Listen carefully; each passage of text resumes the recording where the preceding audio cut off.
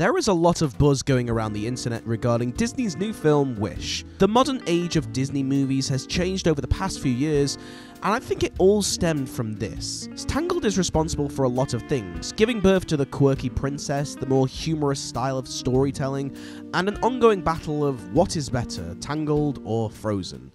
Let me take you back in time. December 2009, Princess and the Frog is released. It's a classic Disney princess story, the first ever black princess. It's an incredible movie, everyone loves it, and then a year later, the film Rapunzel is announced. That's right, this film originally had a different title, but was changed so it could appeal to all genders. And after Princess and the Frog, we truly said goodbye to 2D drawn animation films from Disney, as Tangled was one of the first movies after Chicken Little to be completely done on CGI. You see, Disney's first CGI movie was Chicken Little, but due to that film receiving mixed reviews, CGI Disney movies were off to a bumpy start. Hi there, it's me, the Average Critic, and let's talk about Tangled, the birth of modern Disney movies. So Tangled came out in 2010. It was a new age for Disney as they decided all their movies from here to be done with CGI, much like Pixar. And looking at the films that were coming out at the same time from Pixar, WALL-E, Up, and Toy Story 3, Pixar were truly in their golden age. And it looks like Disney were very much falling behind. They needed a hit, and Tangled was definitely it. Let's start with what in my opinion made Tangled so special. Its characters were reimagined in a new way. Gone were the traditions of the damsel in distress and the handsome prince coming to rescue her, being based off a traditional story, but it was reimagined with their characters. Rapunzel is a young, quirky, and kind of socially awkward due to her upbringing. She's also, for the most part, a happy person. She's happy in her tower but yearns for more and dreams of an adventure outside of her world. In the past, Disney female characters tend to suffer from something that make them relatable. Rapunzel, while it may be twisted, has a good life, but longs for more. This quirky, weird, social outcast follows very much into its films now, with Anna from Frozen, Moana in Moana, and Mirabelle from Encanto. While this trait is starting to be repeated a lot, Tangled made it so that Disney princesses could be more relatable, and it made your main character an underdog, which makes them way more easier and fun to root for. But in Tangled, it's more of a character choice to make Rapunzel a more innocent character. She has grown up all alone with only a chameleon for a friend, and she is just turning 18. They very much make that character trait a part of a history to work within the story. Which of course brings us to Mother Gothel. Mother Gothel is probably one of Disney's most modern and psychological villains. I love that the audience knows from the start that she is the villain, as it just creates the most hilarious moments from her. Mother Gothel is just a horrible person. There's really a dark and twisted side to her that we know that some parents are actually like that. The way she insults Rapunzel and immediately apologizes and then also takes it back, to constantly making it seem like she's the villain when she's the one who stole a child. Won't somebody please think of the children? After this film, especially when it comes to the villains, they have either been non-existent like in Encanto, a throwaway twist villain in Frozen, and villains who nearly go there but then really turn out to be friends like Strange World and Raya the Last Dragon. But Mother Gothel from the very start is the villain, and shows nothing but horrible moments of villainy. There are tiny moments like the fact that she's constantly touching Rapunzel's hair and not Rapunzel herself. It somehow makes one of the most funniest and vile villains to ever come from Disney. Flynn Rider, or rather Eugene Fitzherbert, is perhaps a more traditional Disney male character, being a mix of Aladdin and Hercules, but surprisingly he has just as much character as Rapunzel. It would have been easy to make Flynn Rider just another stereotypical male Disney character, but they chose to give him some serious depth to his character, as he is someone who wants to be someone else.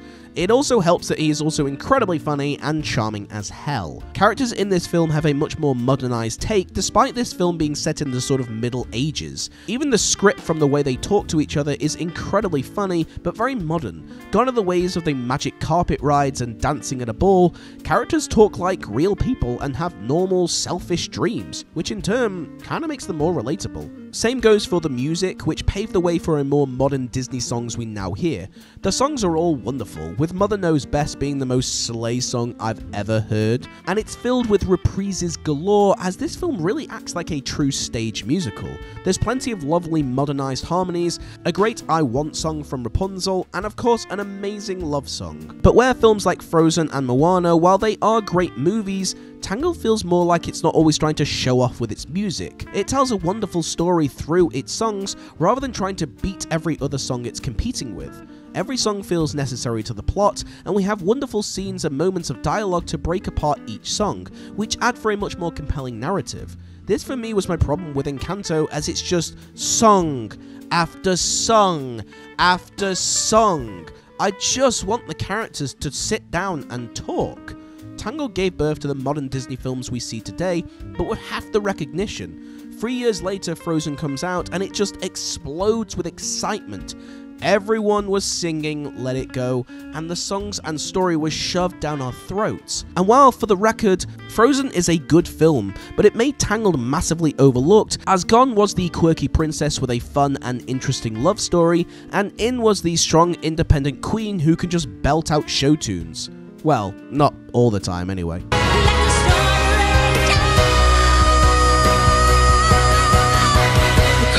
Never bother me anyway. It's gonna get us into trouble. But nowadays, that is actually usually a big argument. Which do you prefer, Frozen or Tangled?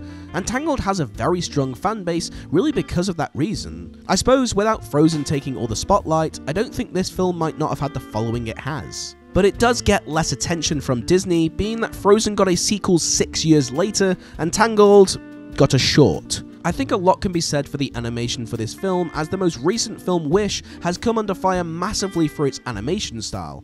And while I do prefer 2D animation, especially from Disney, Tangled was modelled after oil paintings to create a more stylistic style. Especially with a film being made with CGI, they still really cared about the artistry of how the animation flows, and it works incredibly well. The animation is colourful, and it definitely stands out on its own. I think films like Frozen, Moana, and even Encanto owe a lot to Tangled, because these films get way more attention, with Moana remake being announced. Encanto is just a Disney-like Hamilton spin-off sort of film, and even Frozen 4 has just been announced. And it's a shame because I prefer Tangled over every single one of these films, because even though they have similarities in style and characters, Tangled not only was the first one to do it, but it doesn't get half the recognition it gets.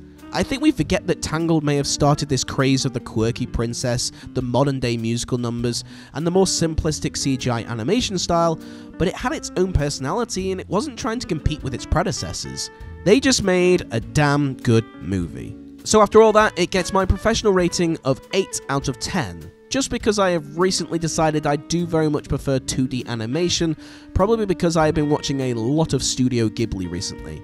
And it's going to get my personal rating of 9 out of 10. It goes up one more notch because this is the film I was watching when I told my girlfriend I loved her. I know, aren't I just cute? So thank you for joining me in this video. Let me know in the comment section what are some of your thoughts on Tangled, and what is your favourite of the more modern style Disney films. If you enjoyed this video, be sure to smash that thumbs up button, and make sure to subscribe to the channel, as the only way to show YouTube that my videos are worth watching is to subscribe, so please make sure you do.